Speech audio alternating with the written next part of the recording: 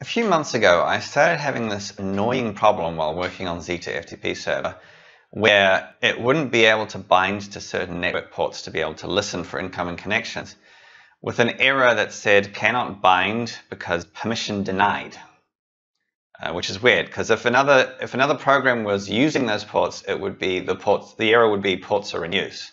So why is permission denied all of a sudden? And it turned out that the reason was because I had installed Hyper-V virtualization, ironically, to test the FTP server on other setups.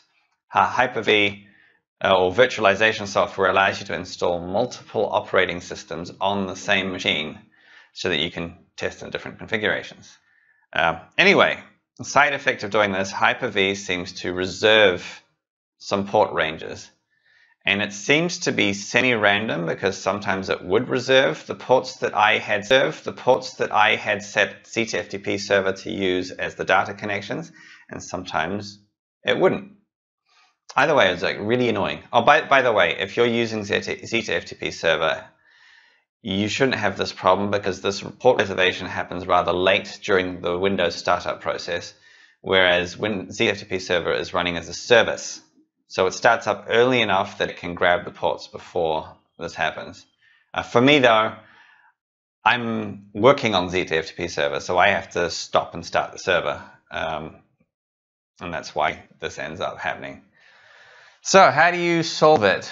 Well, I tried multiple solutions, most of which didn't work. The only one that works reliably for me is on this StackOverflow page.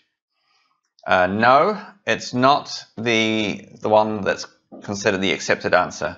That one didn't work for me. You have to scroll down a little bit further to this one, which basically says what you do is you start up a shell window as admin user. You have to have admin access, and then you stop WinNat and start WinNat. So net, stop WinNat, push enter, then net, start WinNat, and that'll clear it.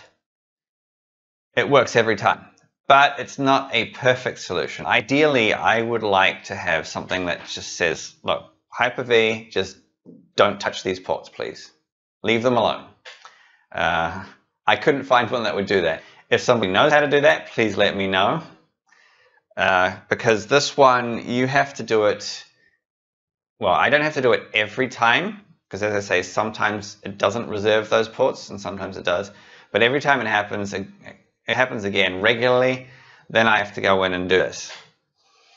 So, yeah, if you know how I can tell it to permanently don't touch these ports, please tell me. Otherwise, this is the solution that I recommend, although you can try the other suggestions on that StackOverflow page, which I will leave a link to below the video.